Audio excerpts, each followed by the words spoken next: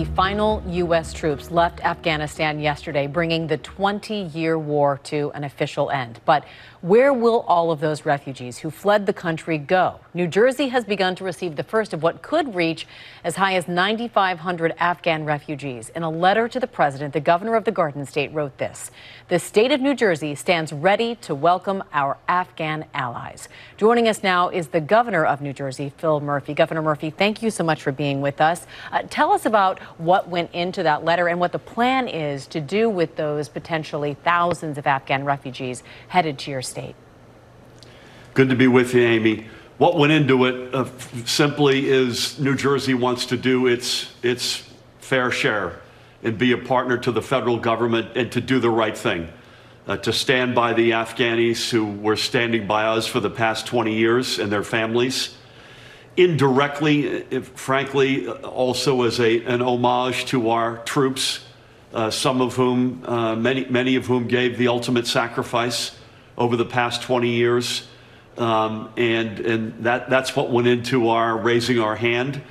The Department of Defense and State are running the process at the moment. The Afghan refugees have begun to arrive at the Joint Base McGuire-Dix-Lakehurst in Burlington County and Ocean County in New Jersey, in our southern part of the state.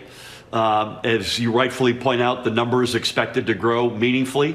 And we will do our part in being a good and strong partner for our federal government in making sure that these folks are, first of all, that they're safe, that they're stable, and then obviously work in whatever way we can on the long-term plan of where they end up resettling, et cetera. Governor, you made an announcement yesterday that your state will not extend the federal pandemic unemployment benefits that are set to expire next week. I'm curious what you're anticipating the fallout will be for the nearly 500,000 people in your state who are set to lose those benefits they've been receiving. Yeah, it's not something that I say with any amount of joy, for sure, because there are a lot of people, as you rightfully point out, who are still suffering from the awful fallout of this pandemic. But I don't believe at this point any American state has said that they're going to extend those benefits. At least in New Jersey, it is also a prohibitive price tag, $1 billion to $1.5 billion per month. I also think it's a mistake as a nation to have a patchwork quilt. This is something that I think if there's consideration to be given, I think it needs to be given at the federal level. In the meantime, we'll continue to do everything we can for those who are unemployed, the small businesses that employ them. We've put $30-odd billion on the street for unemployment benefits. We'll put a ton of money into the small business community, and we'll continue to do both. And Governor Murphy, give us a sense of what it's like there in your state right now in the state of New Jersey with this Delta variant. How are you faring right now in this new surge?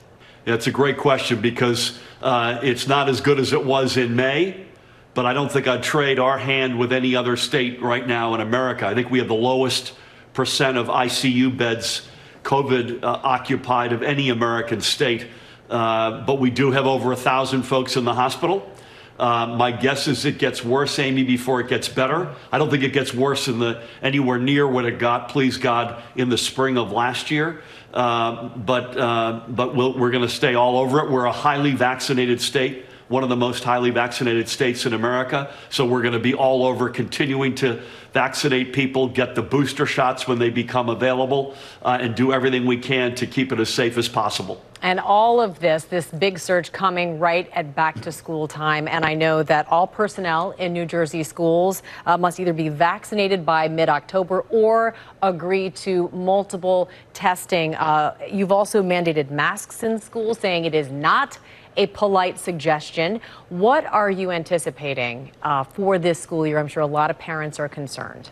I think, Amy, the package that we've put out there, exactly as you've suggested, everybody's masked from day one.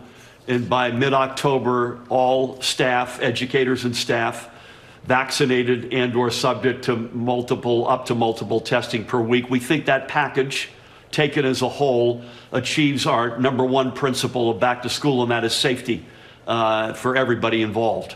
The second principle is we really need to be back in school in person Monday through Friday, because the fallout from the learning loss over the past year and a half has been significant.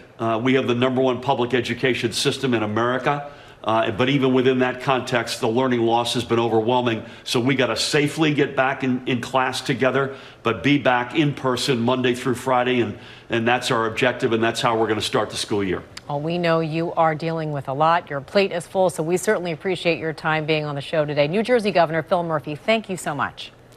Thank you, Amy, for having me.